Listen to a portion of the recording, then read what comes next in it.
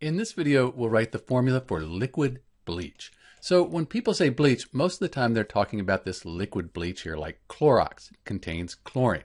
There are other types of bleaches, and there's a link in the description to more information about that. But when people say bleach, they're usually talking about liquid bleach. The chemical name for liquid bleach is sodium hypochlorite. That's the active ingredient in liquid bleach. It makes up about 3 to 6% of bleach when you buy bleach in the store. So let's write the formula for sodium hypochlorite. First, we'll write the element symbol for sodium. That's just Na. And then we get to this hypochlorite. You're not going to find that on the periodic table. When you see hypo or ite, it's not going to be on the periodic table.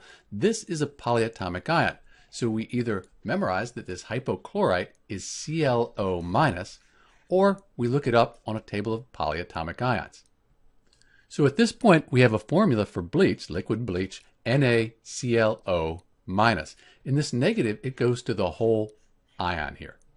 Sodium, that's in group 1 on the periodic table. It has a 1+ ionic charge. And these charges, they need to add up to 0, give us a net charge of 0. 1+, 1-, that adds up to 0. So this is the formula for sodium hypochlorite, liquid bleach.